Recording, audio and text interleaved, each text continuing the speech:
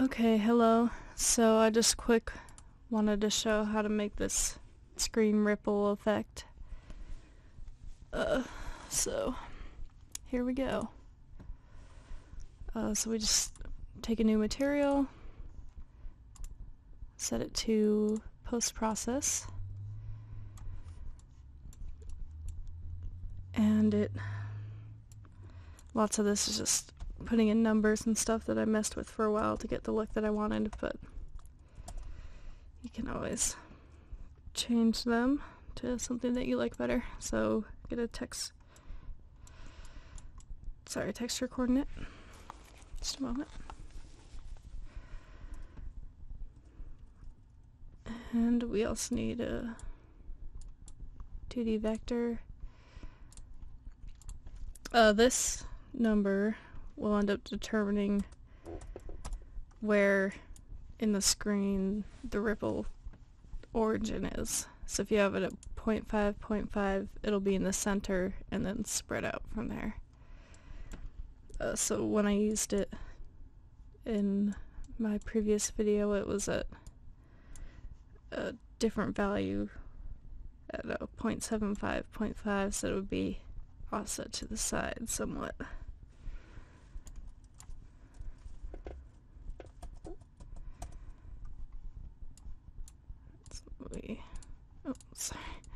Subtract that. Okay. Vector to radial. So we can start getting circles here. And there are some Unreal videos and stuff like that I looked at that explain some of this math better, that I'll try to link to. Okay, so mask just the G, and multiply, and I did by 15. This is essentially just trying to wash out the image more so it's not as heavy of an effect. Okay.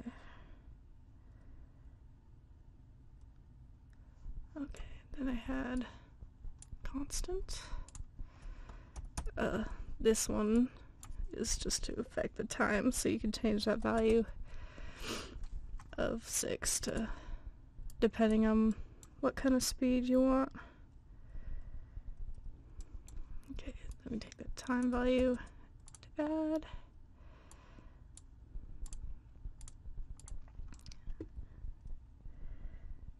And then we want to take the sine.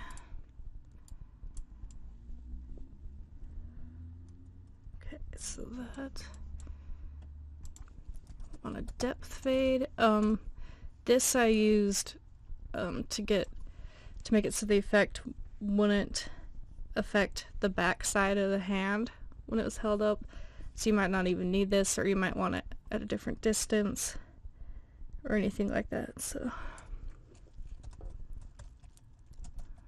oh wait, let's do mask.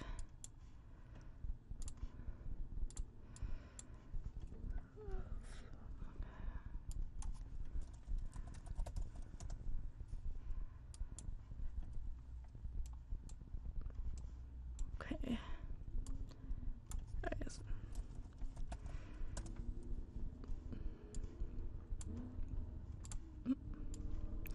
Yeah, so now you can see some of that ripple shape there.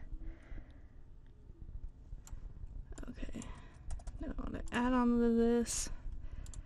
This is another thing that I was doing just to make it, because the effect would be so extreme. I did a bunch of stuff to make it as mild as I could, so you can actually, so it looks just distorted and not stretched all the way gone, I guess.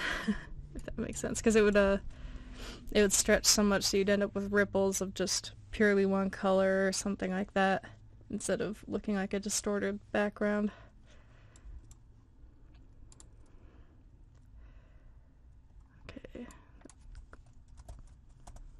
clamp that.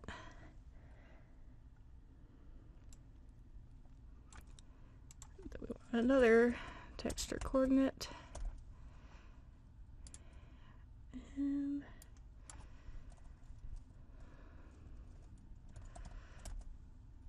multiply that by our newly clamped value there. And then that goes into a post-process. Let's see, scene texture. We want to get this to be post-process input 0. Then we output that final result to the color.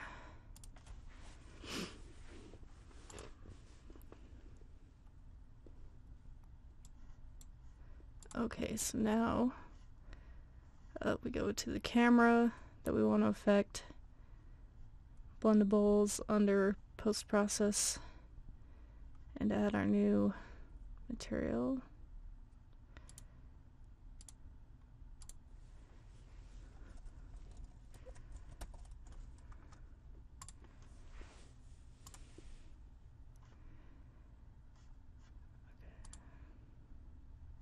Whoa.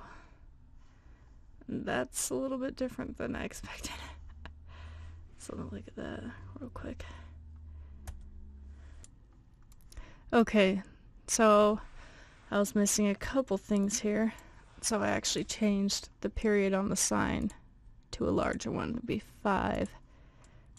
That just makes the ripples bigger, so depending on the size you want them. And then here I missed a step where I actually wanted to add, and I was doing 1.8. This is just another thing to sort of fade out the intensity, so that it looked distorted more the way that I wanted it to. Alright, let's see if that's good now. Oh, needs a minute.